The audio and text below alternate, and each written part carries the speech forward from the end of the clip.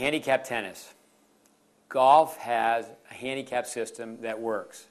Someone who has a 9 handicap can play with a scratch golfer. Scratch golfer means they're at 0. So there's a 9-stroke difference, but they go out and they play the same course. Obviously, scratch golfers like to play with scratch golfers, but they're playing against the course. In tennis, we're playing against each other.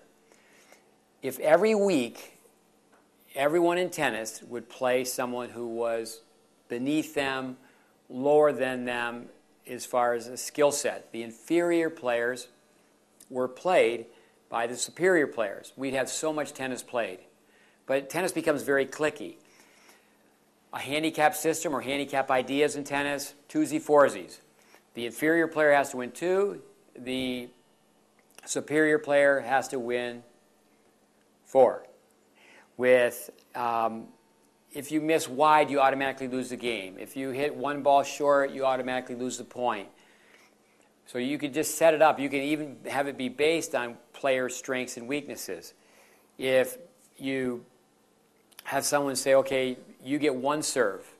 You get 1 serve plus you have to give away 1 point. You're playing every game down, love 15. Quick story, Jimmy Connors would start a match. He'd take his old T2000 with a leather grip. He'd pour water on it and he'd towel it off. And people say, what are you doing? And he would say, I'm going to play with a wet grip at the end, so I'm going to play with a wet grip in the beginning. He was mentally tough. He was placing the handicap upon himself. He was giving himself a wet grip. Years after that, Dr. James Lair started running mental toughness camps. And he would have kids switch with each other, play with a different racket, and then pour water over the grip and place a handicap on the player. So you can do it to have the score be more competitive.